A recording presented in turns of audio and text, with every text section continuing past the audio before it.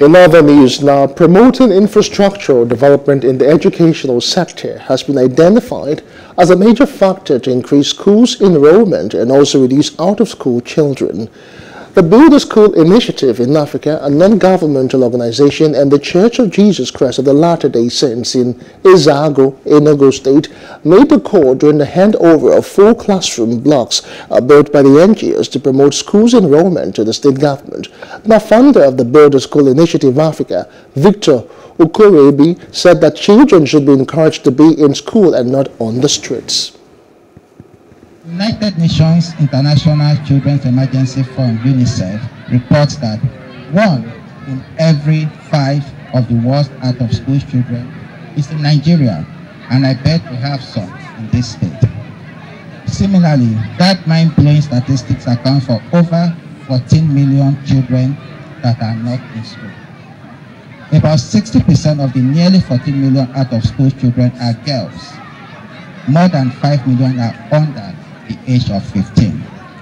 This is heartbreaking and this is alarming. Our children belong to the classrooms and not on the streets. They deserve education and not talking or idling away.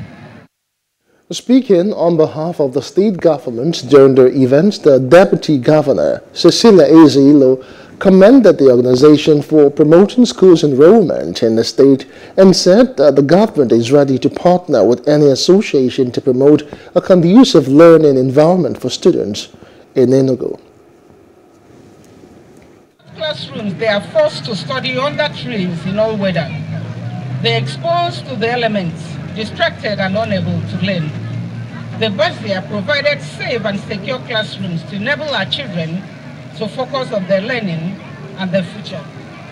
The Enugu state government is indeed elected and proud to partner with Basia on its noble and philanthropic enterprises. Build School Initiative in Africa. And all my heart is with joy, you can see it.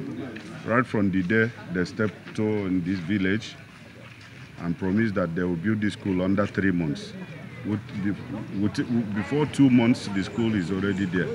So I am so grateful to God, so grateful to the government of Enugu State. Please do subscribe to our YouTube channel and don't forget to hit the notification button so you get notified about fresh news updates.